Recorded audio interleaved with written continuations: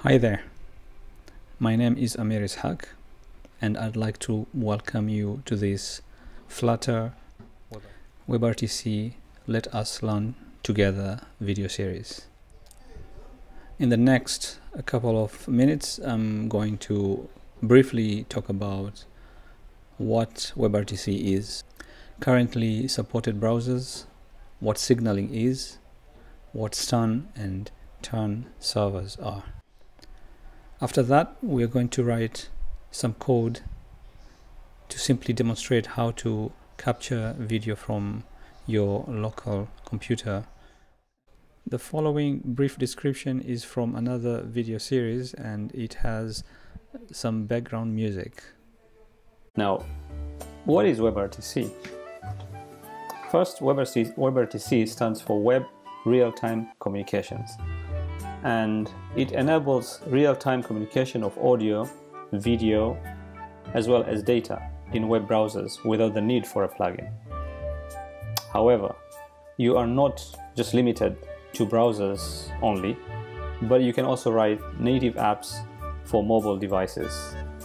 Now this means real-time communication can actually take place between different browsers, but also between browsers and native apps on mobile devices. All major browsers now support WebRTC.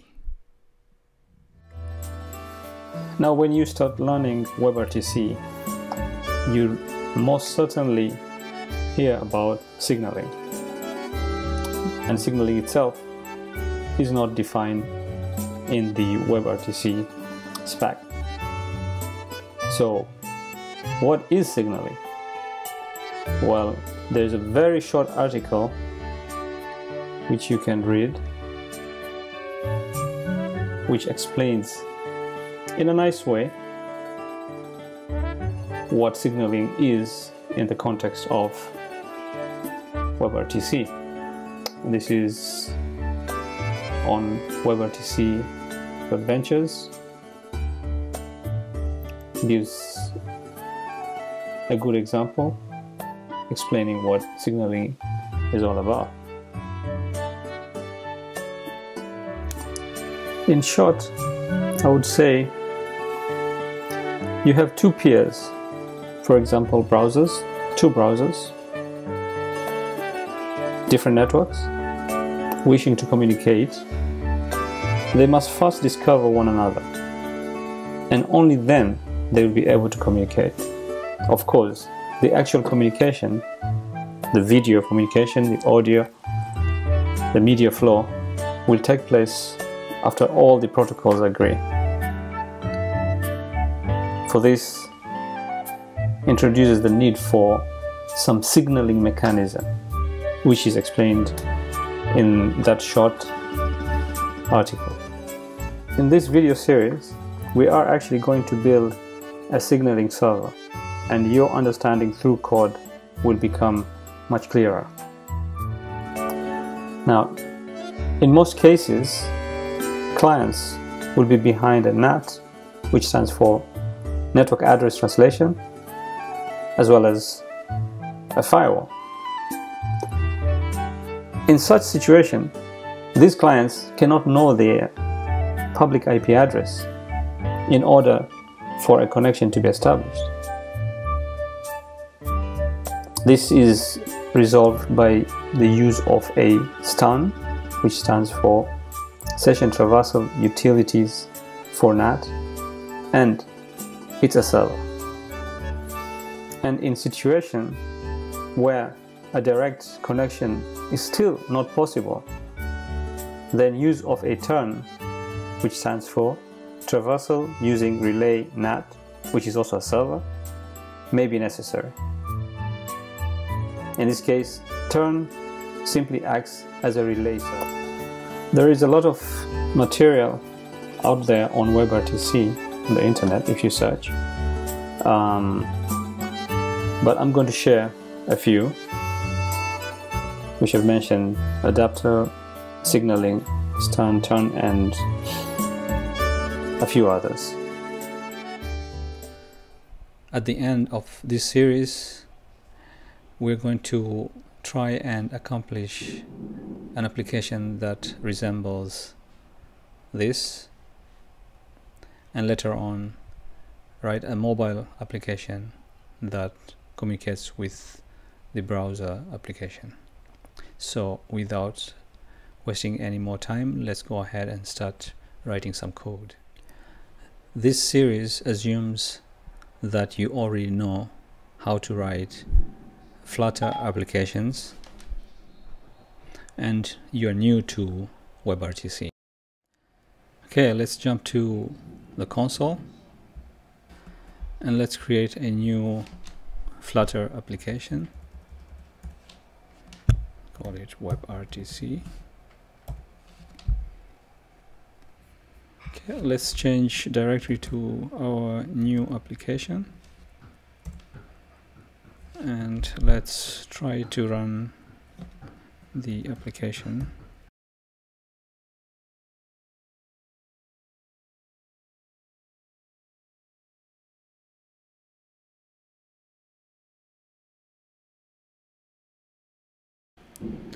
Let's copy the URL and test it in the browser. And yes, our application is running. Let us also test it on the mobile. I have my mobile device. So let's just do Flutter run. You bring in the mobile.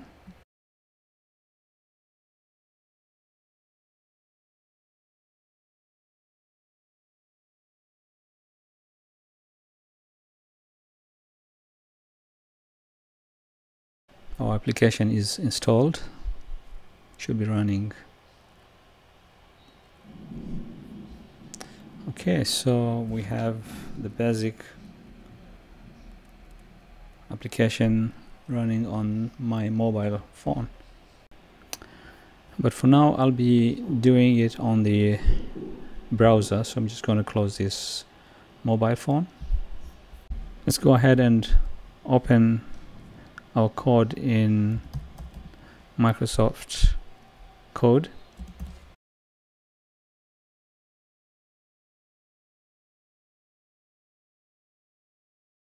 Let's add a package.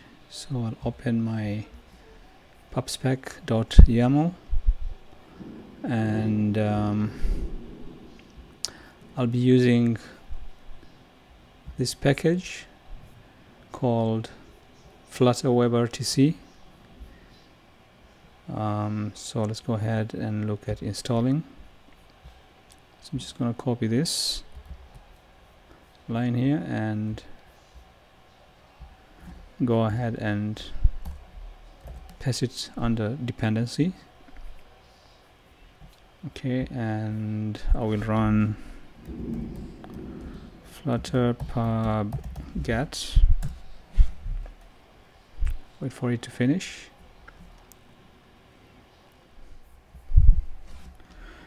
Let's try to run our application.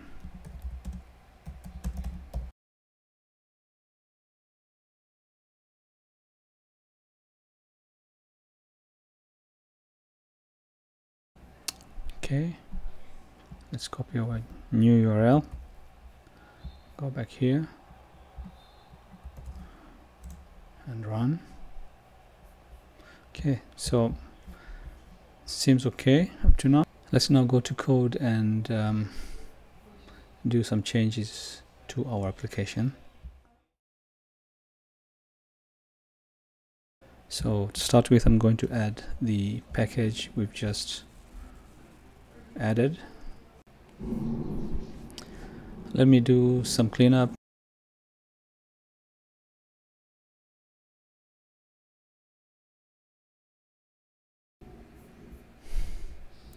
So let me change the title.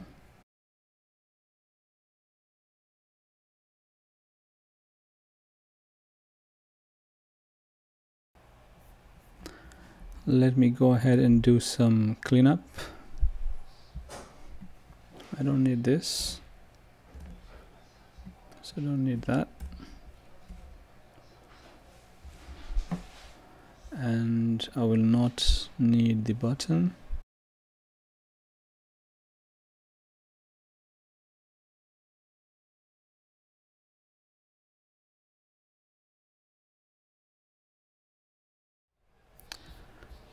Let's run the application again. Should be running, so I just press R and refresh. So now I don't have the button and I don't have the counter. According to the documentation, we first need to declare and instantiate an RTC video renderer. So let's just do that.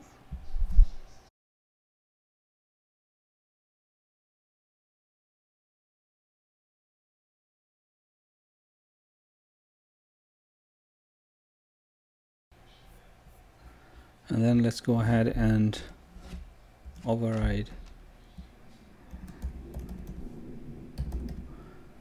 initiate state.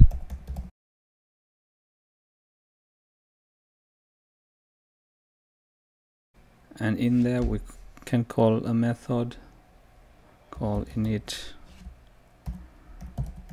renderer,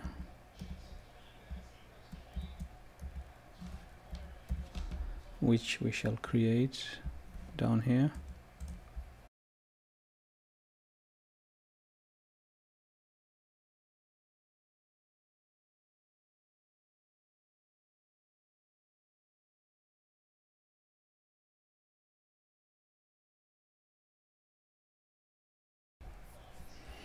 Oh, I forgot, we need to call super.initState. According to the documentation, we also need to override too many R's.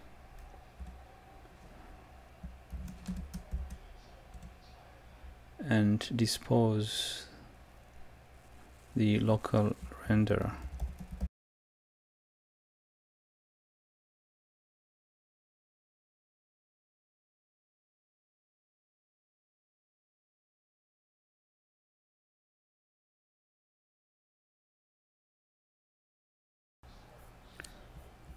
After initializing our renderer, let's go ahead and create a method that we can use to get user media.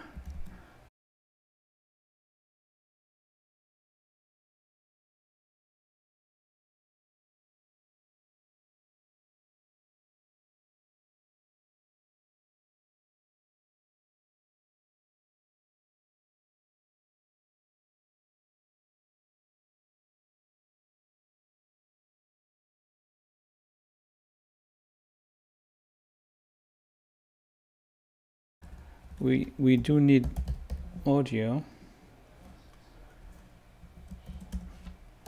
true, but for now I'll make it false because I don't want you to interfere with my recording. We need video.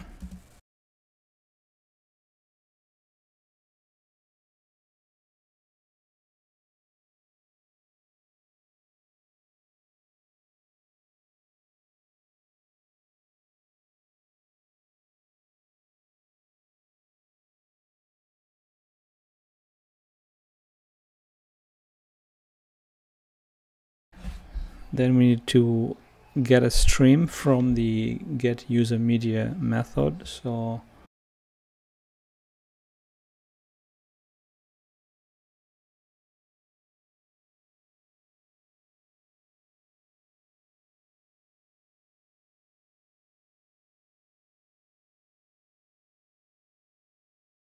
then we will assign to our local renderer dot SSC object equals to stream. Let's just make sure that we don't have any issues. Run. Okay, it's refreshed, but we won't see anything. However, we get a pop-up asking us for permission to access our camera, and the camera now is on. So let's go back to code, and let's go ahead and display our local video.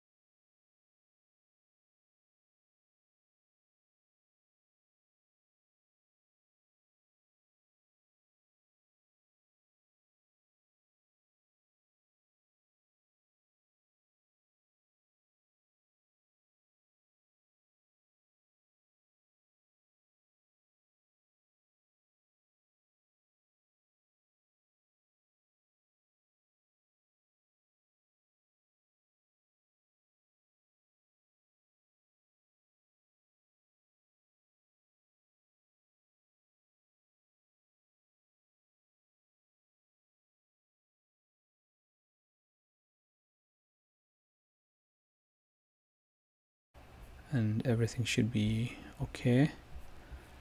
So let's refresh, go back to our browser and refresh, see what happens,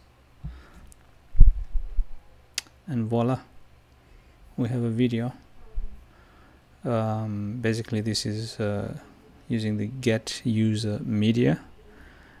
It's a local video, and this is where we start from, and we'll move on to remote videos later on in the next videos to come. Thank you very much for your patience. I hope this video was useful. It's just the beginning, and we've got a long way to go, and I hope we will achieve this together. So thank you very much, and hope to see you again. Bye for now.